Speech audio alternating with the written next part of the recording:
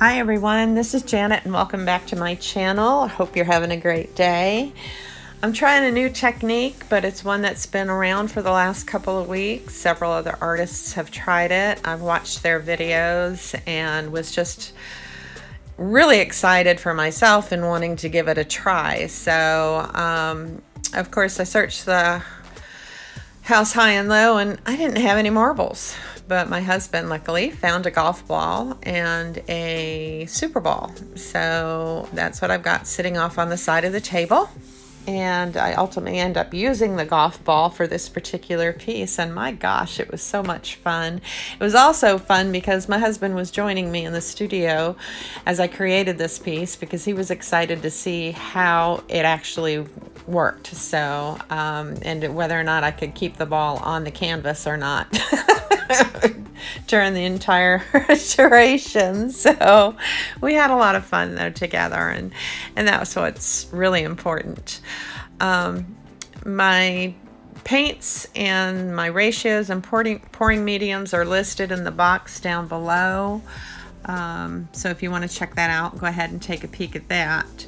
I wasn't really sure on what consistency I really needed to pull this off, so I just kind of went with my gut instinct. And so my consistencies on both the base paint and my puddle pours are like that warm honey consistency where the paint, you know, falls off the popsicle stick and leaves just a slight mound before it disappears. So I figured that was a safe place to start. And this is actually my first test run, but I think it turned out so incredibly awesome. So at the end of the video, you are going to see a close-up. I'll take you in for a close-up on how it turned out. I am so excited about this and had so much fun creating it. So my biggest inspiration for all of this, I think, came from Massey Art Studios with Jeremy and Lee. I watched their video on, you know, does the size of your balls really matter? And I just giggled my way through watching that. They were just superb in what they did. And so that was a big inspiration. Another inspiration for me on this piece was Mina from Mina Villegas Art, and I think she used the golf ball, so that kind of, you know, when my husband discovered the golf ball, kind of was like, well, if Mina could do it, I can do it. So, and another thank you to B.R. Turner, who actually rediscovered this technique and brought it back to life and has everybody jumping on board and giving it their best shot.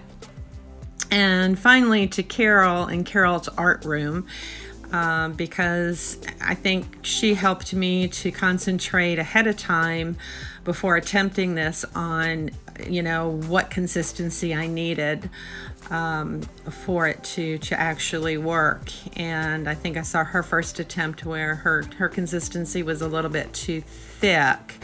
But she still succeeded, and she made a beautiful piece. So thank you to those guys, all of you.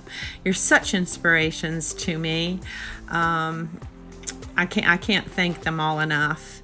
So, but another great thank you is to my subscribers, for all of you guys who tune in and watch my videos and support me. And I'm just overwhelmed that I have that kind of support. So, oh look, here I go with the golf ball. I can't tell you, this was so cool.